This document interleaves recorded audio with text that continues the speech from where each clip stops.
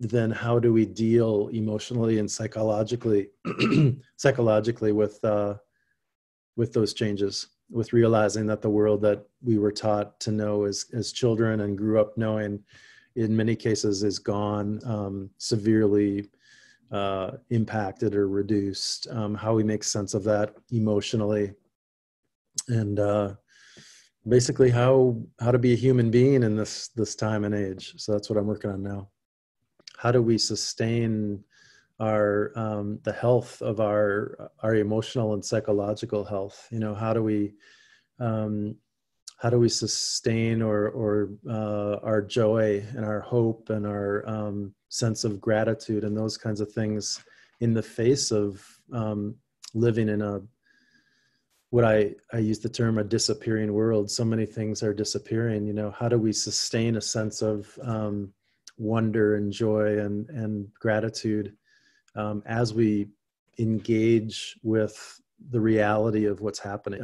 Acknowledge those emotions and use them to actually as fuel to engage with these problems. I think that because we're afraid of fear and sadness and anxiety and grief and those kind of what we think of as dark or negative even emotions, that we avoid them. And so therefore we avoid engaging with the reality of what's happening to the world that we love. And I actually think that engaging with those emotions would actually be an opportunity to live lives of greater happiness and joy and more realistic hope, for example.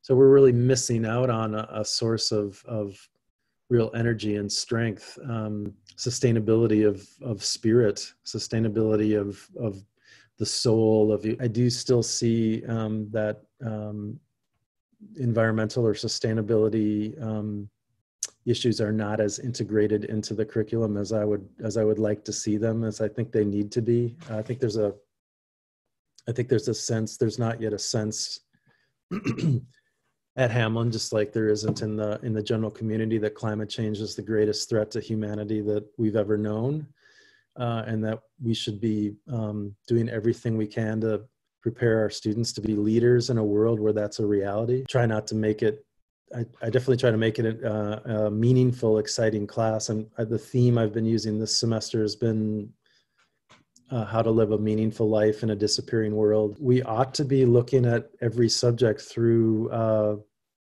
this lens of recognizing that we're part of the natural fabric of the world and not separate from it, and that it influences us, everything we do, and that we influence it. It is possible to live a meaningful life. And what does that mean? You know, what does it mean to live with meaning? But also, well, at the same time, engaging with the reality of life and life of the planet.